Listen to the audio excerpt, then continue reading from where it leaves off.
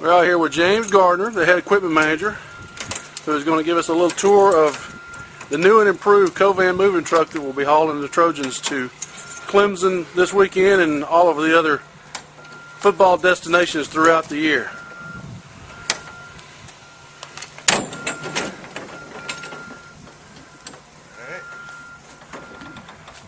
And yeah, it looks like a big empty trailer. Now you said this one is bigger than the last one? It's about 5 feet bigger. So what does 5 extra feet mean for you? Well, I guess it's a little more space to move around. On top of it, then it'll haul a little bit more gear. So what all kind of stuff do you pack in here, obviously, on game for road trips? Well, right now we pack our coach comm system. All our trainers pack all their coolers, fans. We pack all the players' gear. Basically, that's about it. Anything you could possibly think of a football player may need or a trainer may need, it's in this truck. How long does it take you to get it loaded before you hit the road?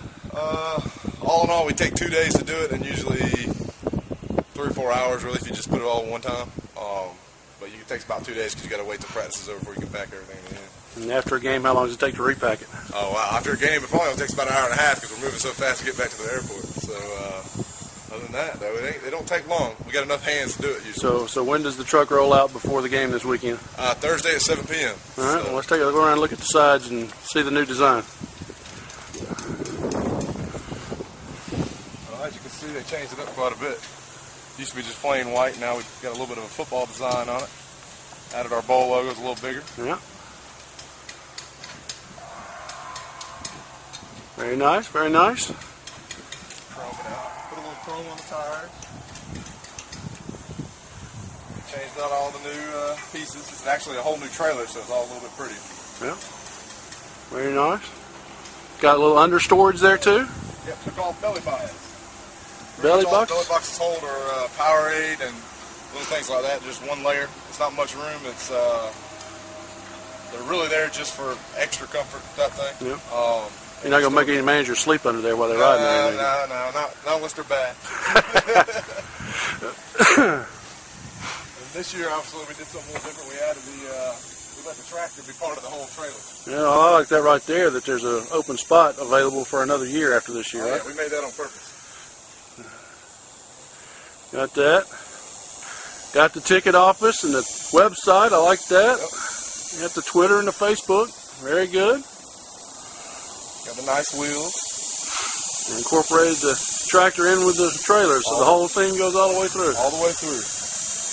Very nice. Has it still got a design on the roof too? Oh yeah. And of course you can't see that, but we got one on the hood over here too.